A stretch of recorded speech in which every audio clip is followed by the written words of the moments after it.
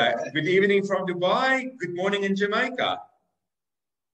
Good morning, Sean, and good evening. Yes, so wonderful to see and hear you, virtually though, but we're still together, apart but together. Apart but together. So, Minister Bartlett, you're one of the longest-serving tourism ministers that's done amazing things for our industry. Also, as chairperson of a Tourism Resilience Council. But I want to start by asking you on the topic of today, tourism and biodiversity. How this relationship plays out in Jamaica and the Caribbean and small island states more generally. Beyond serving as part of the tourism product, of course, biodiversity is a significant contributor to the attractiveness and quality of our product, and by extension, our competitiveness in the global tourism market.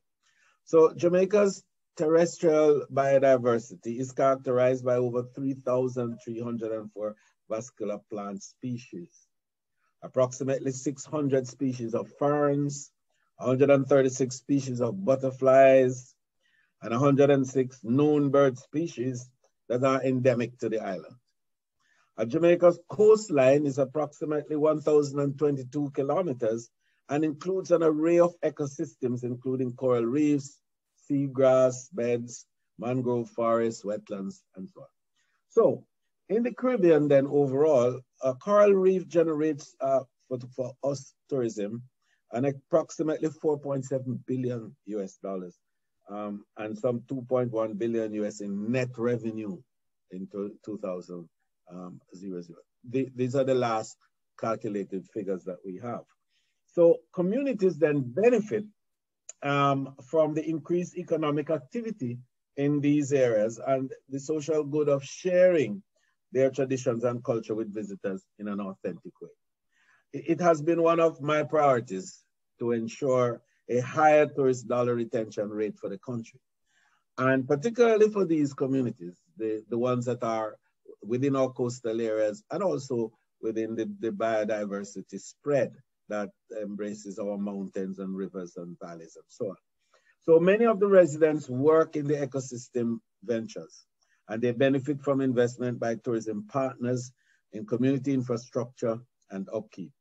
And some contemplate entrepreneurship also in micro, small and medium tourism enterprise in these niche areas. And these are very important to us. And I actually make provisions for it by way of funding support to build capacity and to enable the small partners in these areas to utilize the richness of our biodiversity as an income generating activity.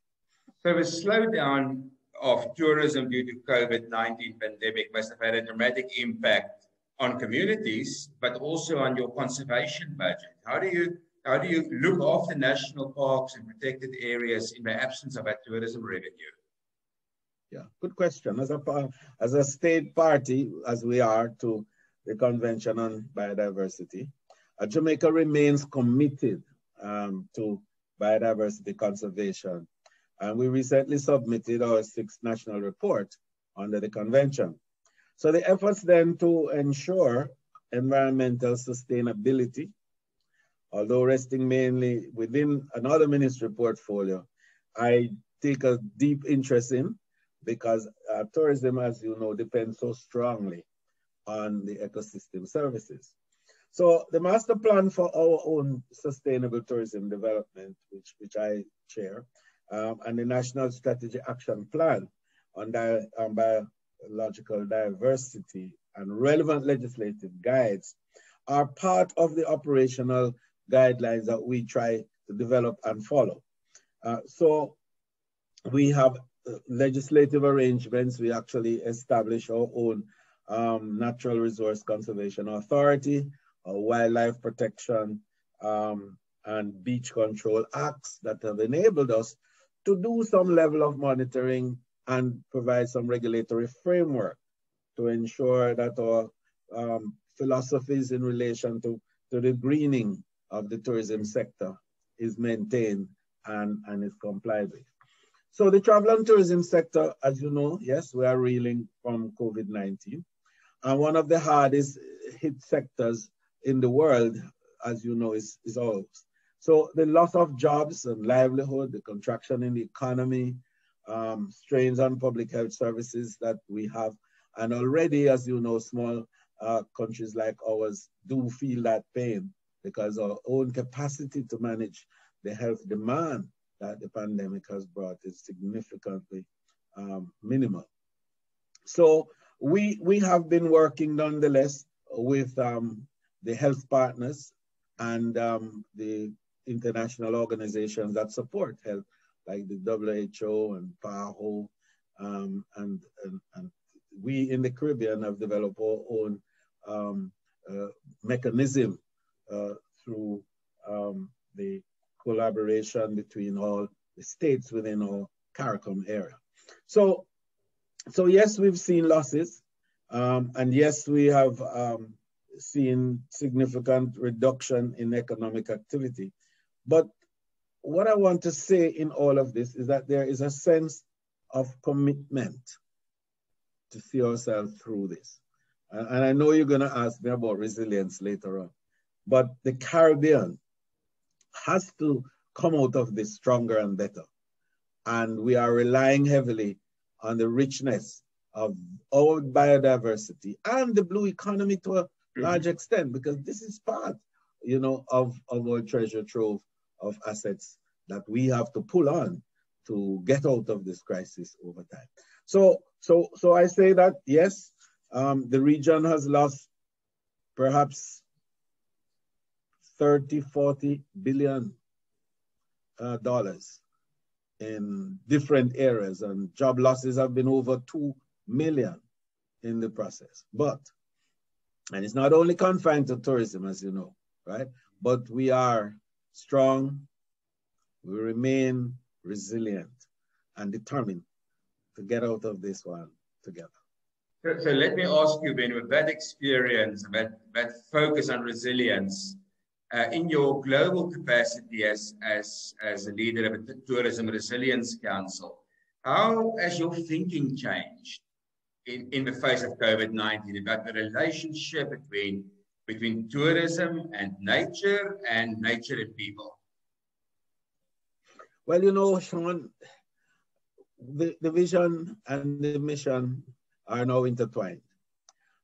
When we had the vision first, it seemed the mission would never really be congealed and we wouldn't get even support for the mission. Well, COVID has brought everybody into a recognition that the mission is ours. And so resilience has now not become just a word in the Caribbean and in Jamaica. It has now become a way of life, you know, for us to survive and hopefully thrive. So we're seeing a delicate balance between nature, tourism, and the people. And that's been a challenge because, you know, we keep talking about how do we build the balance between lives and livelihood. And for us, tourism is part of the challenge that COVID brings. But because we are so integral to the economy of the region, we are part of the solution and hope that the economy has. And so in an interesting way, there is that dichotomy and there's that ambivalence too on the part of our own people as to how we relate, you know, to tourism and its recovery efforts. However, resourcing the recovery of tourism is a critical consideration. And although, you know, a share of the Resilience Center, one of the things that I have been pushing is to get multilaterals to recognize the importance of building resilience in the communities and human capital development, even in this crisis, to spend more effort on building capacity for people to act better, to act more appropriately, and to be the drivers themselves of their own recovery program. And this has been a challenge. And so looking down the road, you know, I'm seeing, however, green shoots, because the dialogue, the discussions have improved over time. And even the governments of the region are now beginning to look at, how do we look more closely at building capacity around our people rather than just looking at products and commodities.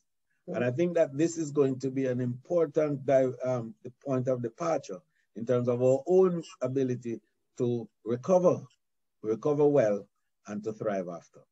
So one thing that has probably changed in this pandemic is also the way that we as tourists and travelers want to relate to destinations. It's about health and safety, but also I think there's a greater demand for authentic experiences and for being out in nature. How do you see the consumer of the future? Are we looking at I think you coined the term Gen Z.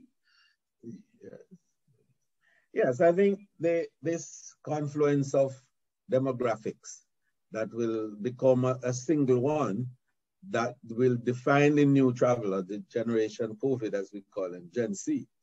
And the definitions seem to fit how the protocols and the demands have been coming together destination by destination.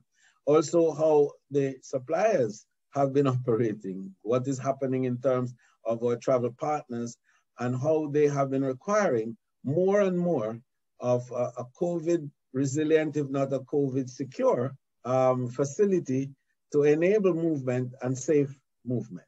And so the visitor is concerned about health safety. And he's going to be traveling to destinations where he is comfortable with the protocols that exist there, but more so the compliance within those areas. He's also going to be changing the way he appears. He's now going to wear a mask. He's now going to be sanitizing his, activities. He's going to be washing his hands every second, if you ask me. He's going to be going through the route of ensuring that his space is sanitized. He's going to be wearing certain type of clothes as well. And he's going to be practicing social distancing. So this is a new type of person that is emerging to enjoy the same wonderful cultural and biodiverse assets that are in countries all over the world.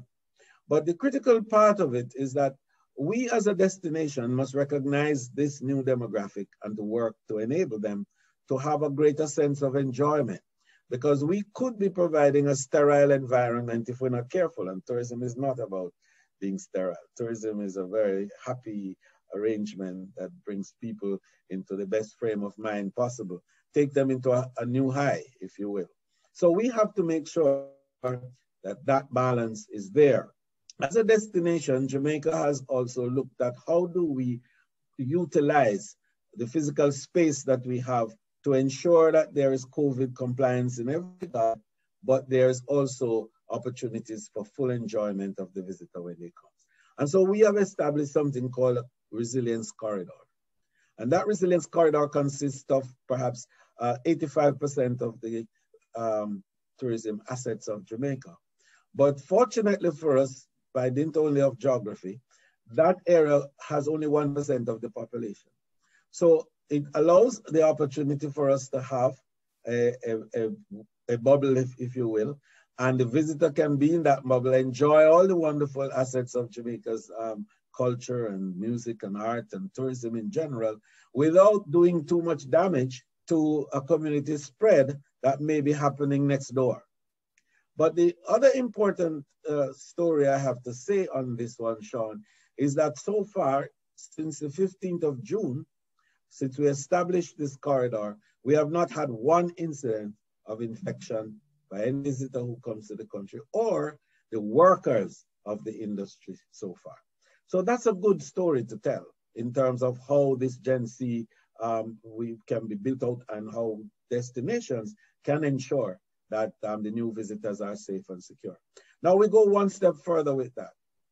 We now establish a insurance, end-to-end insurance logistics cover for all visitors who come to the country. So when you come, you pay a small fee, and for that you get full coverage. If you want to do testing, if you want to do If you show symptoms and you need medical attention, you get it. And if you get really sick, we can repatriate you immediately, because there will be an air ambulance parked at the airport ready to take you back to your country. And importantly, if you're going to the US, you'll be in the John Hopkins hospitality system. So what we have done is to look at how do you really deal with this new generation, this Gen Z. You want to give them end-to-end health security arrangements. You have to ensure also that they understand their responsibility, which is to make sure they wear the mask, that they have social distance and observe it, that they are practice all the sanitizing elements that are available, and that they stay away from others if they have symptoms. So we see tourism bouncing back, because all of this will continue, I believe, until a vaccine is found. And even if a vaccine is not found, I think we have been learning as a world now how to manage this pandemic better. The result is, of course, that the expectation that perhaps a third of the world would have been affected already, if not, and a significant portion of death has not really happened. So in fairness, I think we as a species have been better able to manage these pandemics and other disruptions that are coming to us. And the truth is that the better we prepare ourselves, is the more we will be able to recover faster and to recover better. And to use the term of the stronger. Stronger. Minister Bartlett, thank you so much for giving us so much time this morning. Firstly, sharing some wisdom, some advice, good news about best practices and preparedness.